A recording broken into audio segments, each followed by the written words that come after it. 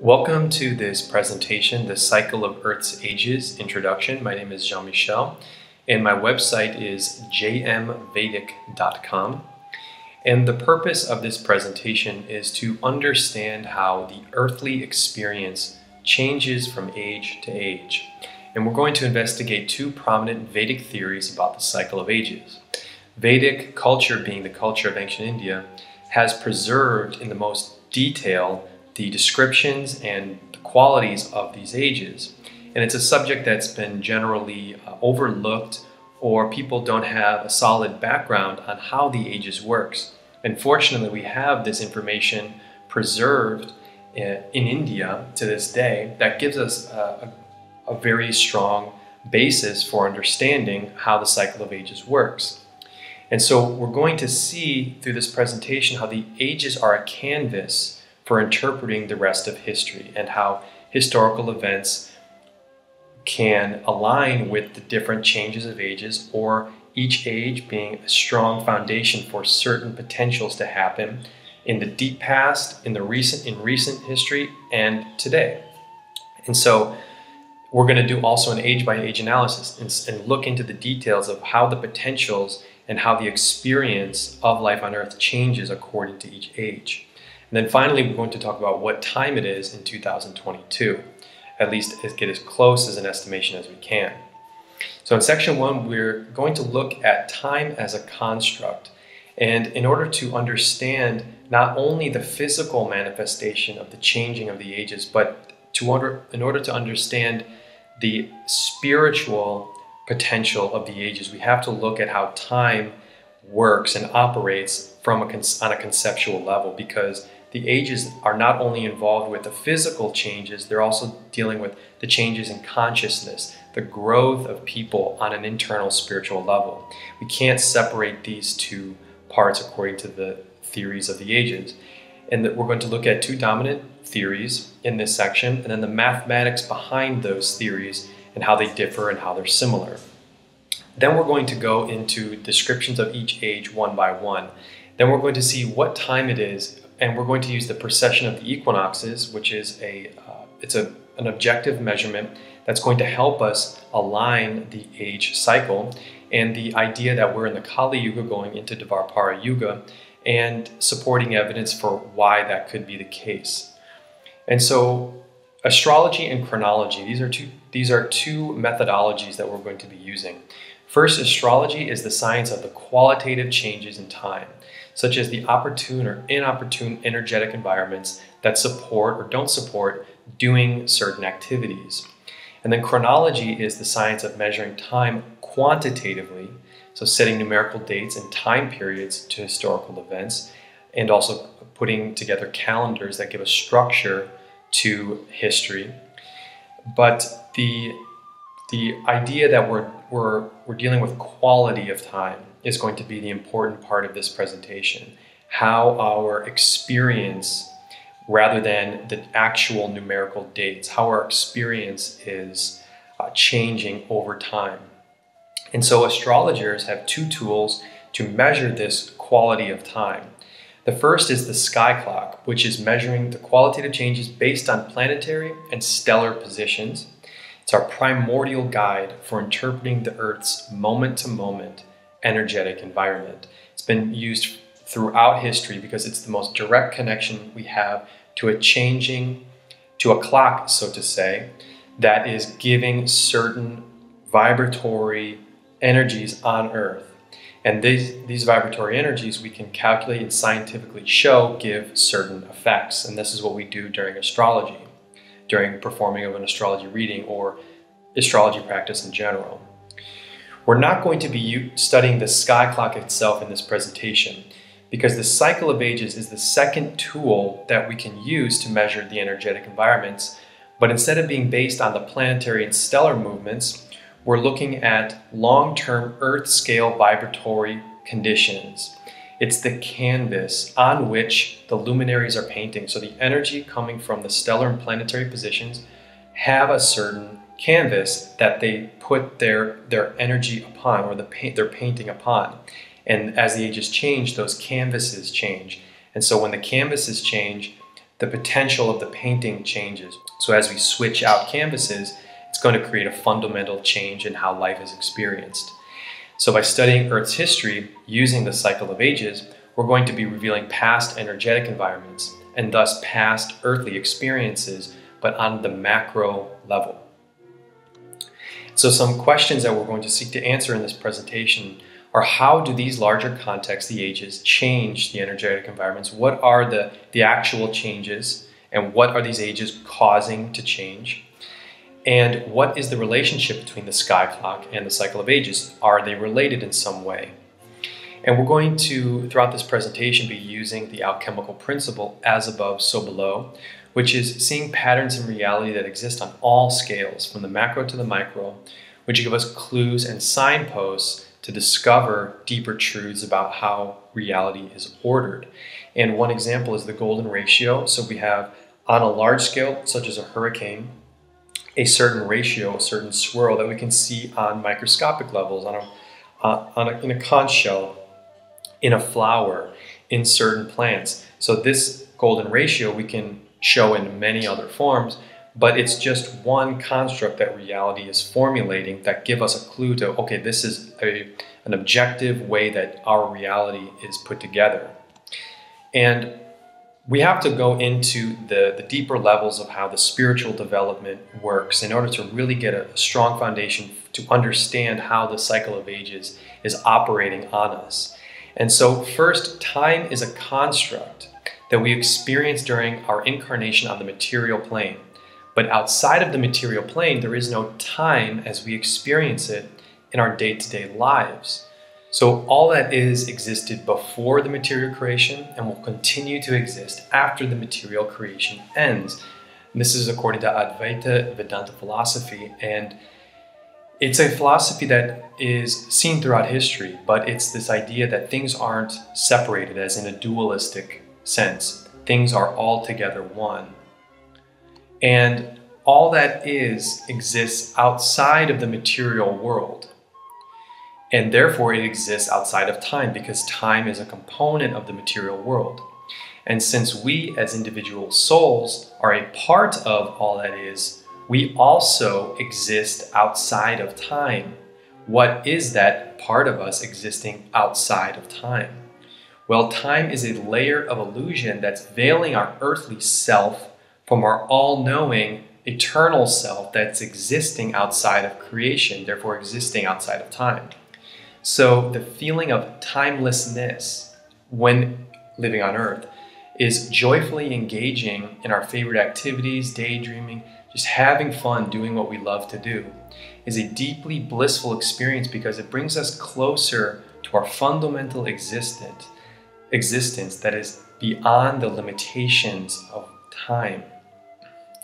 So if time is an illusion, then why study it at all? Well, our external material condition, living in time, is a reflection of our internal spiritual condition, which is the eternal part of us that lives outside of time. And we're going to see the cycle of the ages is deeply involved with these two necessities of human life, how we're working spiritually to grow, and what our material life is reflecting that spiritual growth. And the ages give these potentials to live out this balance and to work on balancing these two conditions that we have in time and outside of time. So studying time and the qualitative energetic changes is a way to measure the harmony between our material and spiritual consciousness, individually and collectively. So there are so many systems of measuring time. And throughout history, cultures have passed down their origin stories and histories of the universe. The ancient cultures all had unique calendar systems based on their regions of the world. And many, if not most, cultures have prophecies about the future. So measuring time is a fundamental human expression, and all societies are engaging in time in some way. So it's important that we get a strong foundation for understanding how time works, whether we understand that it's part of it, it is an illusion, and that we have an eternal part of ourselves that exists outside of time, but we're living in the material context. So understanding time is important to have a grounded foundation to understand what we're doing here on Earth.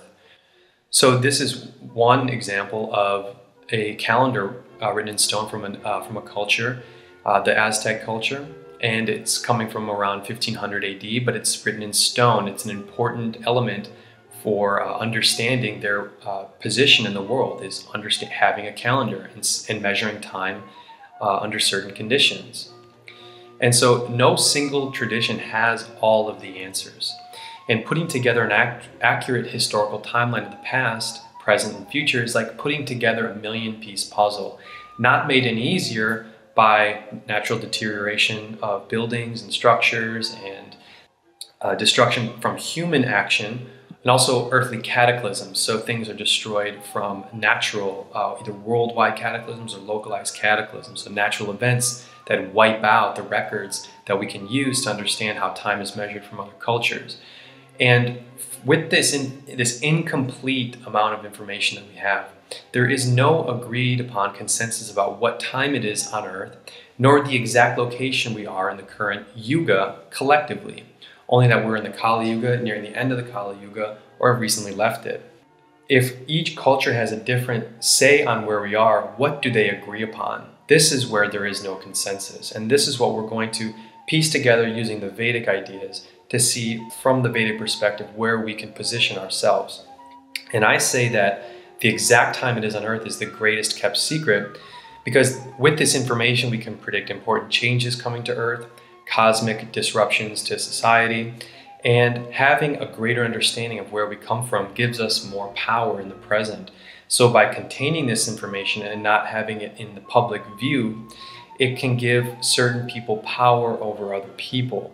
And some examples of where information was contained in history was the burning of the Library of Alexandria in Greece, a massive loss of ancient information, and then the Great Library of Baghdad was pillaged by the Mongols in 1258 AD, and this was also an important house of wisdom from past ages, but it was destroyed. And today the Vatican Library allegedly has millions and millions of documents that are not available for people to research openly. In order to access the Vatican Library, you need to have very specific credentials, and even to access the lower archives, or the oldest archives, is off limits to almost all people. But having this information at our fingertips would give us a lot more information, a lot more foundation for seeing the true history and the cycle of ages, and how the cycle of ages is affecting historical events. So the Vedic tradition is the oldest surviving cultural heritage that's preserved the cycle of ages in textual form, in the written form. And they talk about yugas, and yuga is a Sanskrit word, the language of the Vedic tradition, which means age, eon, or epoch.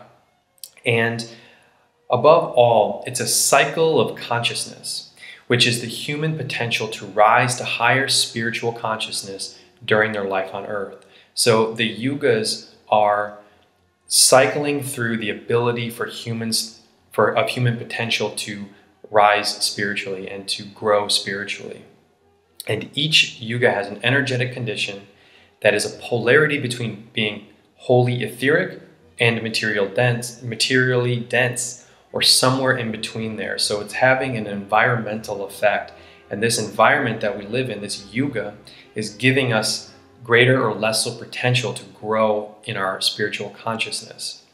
So really quickly, time is measured both cyclically and linearly. So it's not one or the other. At times, there's a false dichotomy between cyclical and linear time. Time is experienced linearly by marking the beginnings of a thing and an end of a thing, such as the birth of a body, and the death of a body, and the birth of the universe, death of the universe. So it's a structured period. So you can even say at death, that's the beginning of the decay of the body, and then there's an end of the decay of that body. So we're putting units of measurement together, and these are linear units. But these linear units repeat, and thus they create cycles. So the linear unit of an hour, that linear unit repeats, and it creates a cycle of hours, which then creates one day. And then the linear units of day create multiple days into a week, and so on and so on. And one medium scale, we can say, or medium to small scale, are the seasons of the year, which shows how there are units, the individual seasons, that build up into one cycle of 1 year, which then repeats. And just as there are 4 seasons in one yearly cycle, there are 4 ages in the larger earthly cycle. And these 4 ages are the Golden Age, called the Satya Yuga, which is 4,000 years long, the Silver Age, the Treta Yuga, which is 3,000 years long, the Bronze or the Copper Age, the Dvapara Yuga, which is 2,000 years long, and the Iron Age, the Kali Yuga, which is 1,000 years long. So looking at these 2 clocks, I question, why doesn't the whole world use the clock on the left? It's more accurate in the sense that it's more concise. It calculates one cycle on the face, whereas the clock on the right, this clock has to go around twice to create one cycle. So the base of 12 or 24, for marking a day. So it's an open question, why isn't the clock on the left more common? What is the use for having to go around twice on that base of 12? Well, the 2 cycle of ages theories are based on this base of 12 or 24. Which one is it? And many Vedic texts, if not most of them, Srimad Bhagavatam, Mahabharata, and Surya Siddhanta, are giving us a 12,000 year cycle as a base. The Greeks were close. They called this cycle of ages the Great Year. Cicero said that it's a 12,954 year cycle, and Heraclitus said 10,800 years. So they're kind of close to 12,000 years, not exactly 12,000 years. But Sri Yukteswar, who was an astrologer and also a mystic who wrote a very important book, The Holy Science, which was published in 1894, about yogic philosophy and the evolution of one's spiritual consciousness. But in the first chapter of his book, he presents his idea of the yugas, and he gives a cycle of 24,000 years, which is determined by the precession of the equinoxes through the zodiacal signs, which we're going to discuss later on in this presentation. And in this theory, there's a descending cycle of spiritual consciousness diminishing, where there becomes more of an external material focus, and then an ascending cycle, which is spiritual consciousness focusing more inward, and then the external material focus of life is gradually diminished, and the inward focus happens and spiritual consciousness grows. And the Buddhist and Jain traditions, which are derived from the Vedic tradition, also have calendars and cycles of ages using this descending and ascending cycles. So these are the 2 basic models. On the left, you'll see here that this is the 24,000 year model. If this is 0 time, if this is 0 or 24, this is the top of the Golden Age. This is the peak of all spiritual potential. The Golden Age being the highest of all of the ages.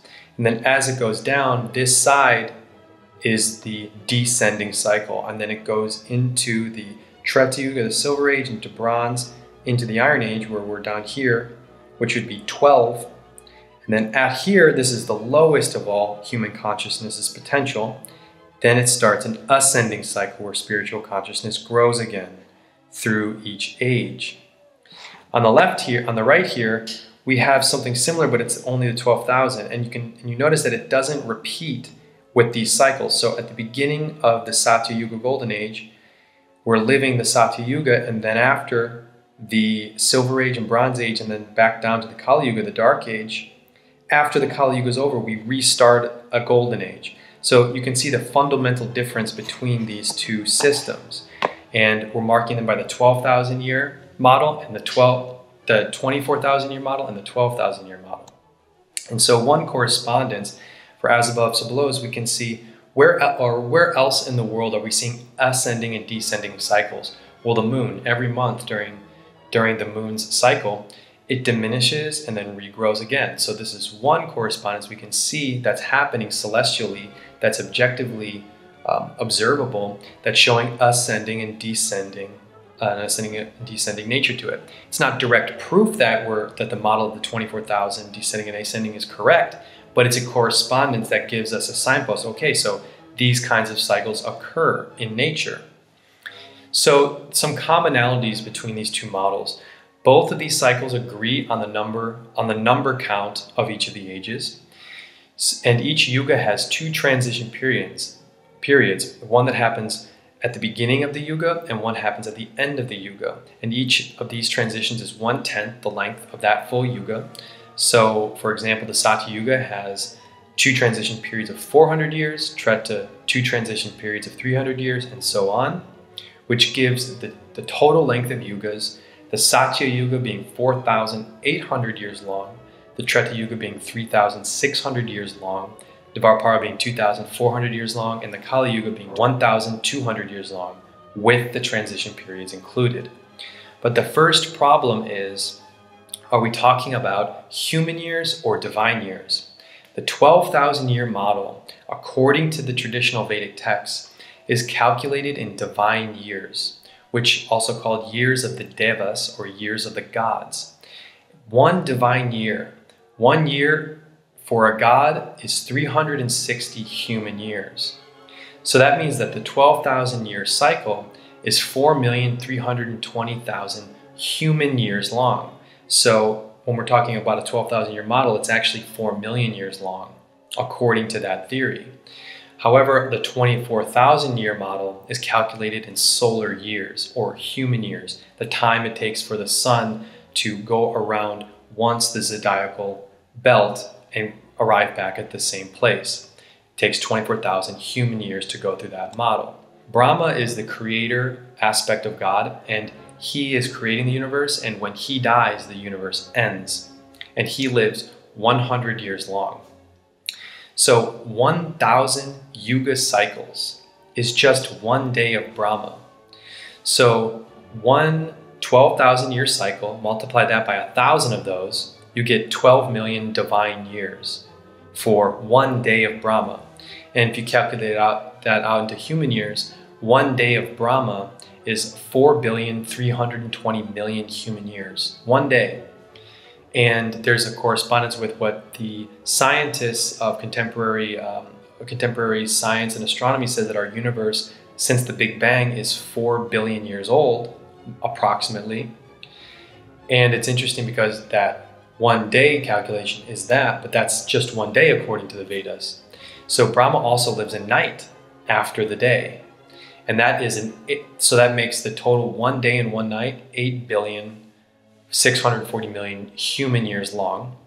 And as I said, he lives 100 years. We're talking in 360 day and night years, not 365, which we'll talk about in a second. So that makes Brahma's lifetime, and thus the lifetime of our single universe, is 311,040,000,000,000 human years long. Again, it's a massive scale, and it's almost too much to fathom. But this is the straightforward, orthodox, Vedic textual understanding and description of how long our universe is. Both theories have some anomalies in them. So there are a couple anomalies in both theories. The first is that a perfect circle is 360 degrees, but a solar year is 365.25 days. So the Vedic calculations are giving for perfect 360-day divine years, and we would expect that for the sun to make a full revolution in a circle of the zodiac to be 360, but it's not. It's a little bit faster. Why is the sun moving quicker than 360? And also, why aren't the ancient texts calculating for 365.25 days solar years? If they had such detailed information, why aren't they calculating out to these decimal points? The second is that the precession of equinoxes similarly doesn't work in a perfect 12 or 24,000 cycle. And the precession works at 50.29 arc seconds per year, with 60 arc seconds making 1 arc minute, 60 arc minutes making 1 degree. So it takes 72 years for the precession cycle to move 1 degree, and to move 360 full degrees around the zodiac takes 25,920 human years. So it's close to 24,000, but it's not exactly 24,000. If precession moved at 54 arc seconds per year, we'd have that perfect 24,000 year cycle. So it's almost as if the precession slowed down. What about the ages is giving us a different energetic condition? Well, it's dharma. And dharma is our duty. It's our devotional attitude towards living our purpose in life.